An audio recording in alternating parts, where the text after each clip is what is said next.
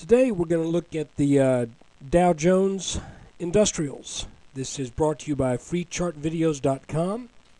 Using time-honored techniques to understand modern markets. This video is for educational purposes only, not to be intended to be used as any form of investment advice. I can draw lines on charts, but you have to draw your own conclusions from your own due diligence and make investment decisions that are suitable for your financial situation. I'm not a licensed professional. I'm just a guy that draws lines on charts. Let's draw some lines on charts. We're looking here at almost 4 years of chart data for the Dow Jones Industrials. Not quite. Falls just a little bit short. And we've talked about some of these things before, but I want to go into a little bit more detail. First off, this is the top of the bull market. I'm going to start a line here, and I'm going to stretch it across the April highs of 2010. And the interesting thing is, as I've mentioned in some other videos, we are now trading above this line from the bull market high in the April 2010 what seemed like a high at the time, and many people were saying now we're heading back down, yet just a few months later, here we are up above that line. I believe that does not bode well for the argument that this, from here to here, was a bear market rally. Let's look at the chart in a little bit more detail, but before we do that, I want to remind you there was an inverse head and shoulders that marked the bottom of the bear market, and we broke out of that, and we are now in the process of fulfilling the projected price movement out of this pattern. And that projected price movement is to 12,000 as a minimum. Let's go in and look at a little bit more detail. Looking at a daily chart, I had been drawing lines to establish the channel that the Dow and the S&P had been trading in, and I had not been using the panic bottom. And I've got some reasons for doing that, and I researched it as well. And based upon my research, I ended up using that set of lines as my trend channel for the Dow and the corresponding set of lines for the S&P. And if you look, that really worked quite well, because when we broke down out of that channel on the flash crash, to begin with, that is technically the time when you're most prone to have a really swift downward move, is on the break of the bottom line of an ascending channel. Then the pullback came right back to that line. So that tells me this was the right line all along. And it happened to be nice that it was parallel with this one too. Let's do something else while I've got this chart here. Let's bring up some moving averages real quick. I switched to a 2-day chart, and I'm using a 25-day moving average and a 100, well, not 25-day, but a 25-period moving average and a 100-period moving average, which draw the same lines as the 200 and the 50-day on a 1-day chart. But in order to use this chart data to show what I want to show, I had to switch over to a 2-day period. You can see we had what's known as a golden cross back in June in the Dow, and we had one right back around the beginning of October in the Dow.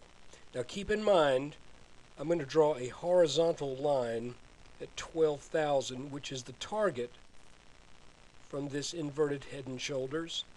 And let's make that orange so we won't miss it. Now we're going to zoom in. I just want to show you this golden cross here, the 50-day cross, the 200-day, golden cross here, 50-day crossed the 200-day. Interesting, isn't it? That coincided on the right around the very same period of time that this bear market resistance line was taken out in the Dow. Coincidence? I don't think so. But let's look at a little bit more detail. Looking now at a 4-hour chart, we see a little bit more detail. This is where the golden cross took place just recently. Here's the flash crash, and the way I saw this thing after it started to develop, I picked up real quickly on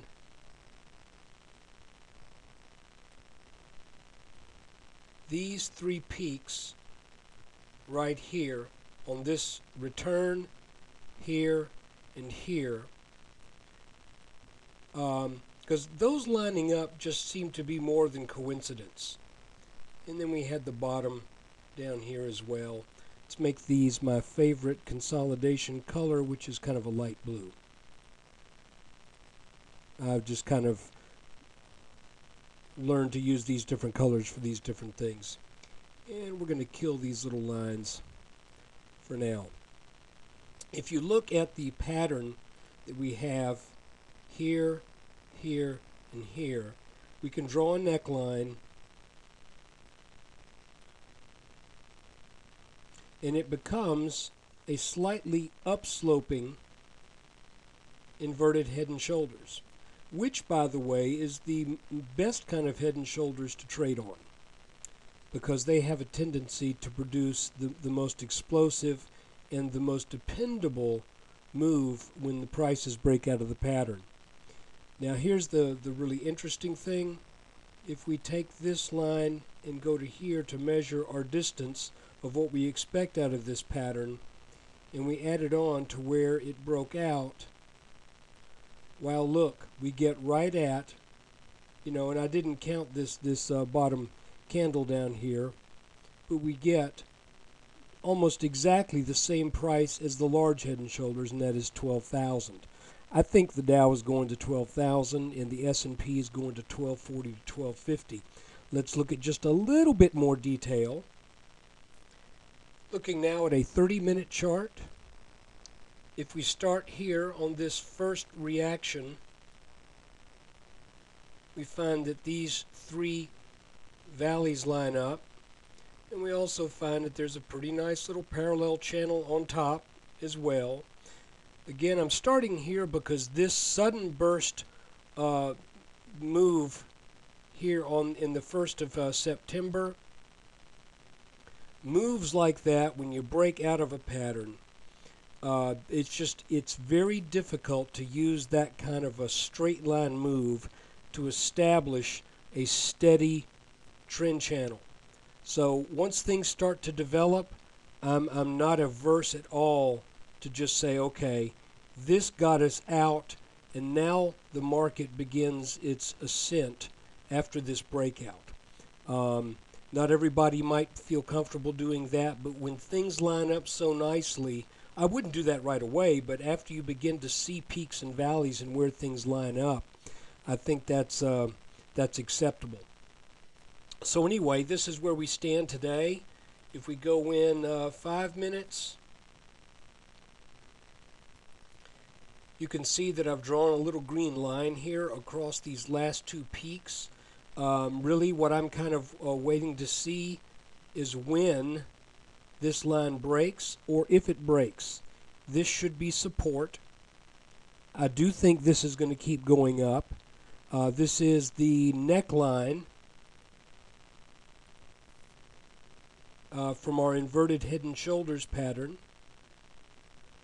So that should give us strong support should we ever need to test it.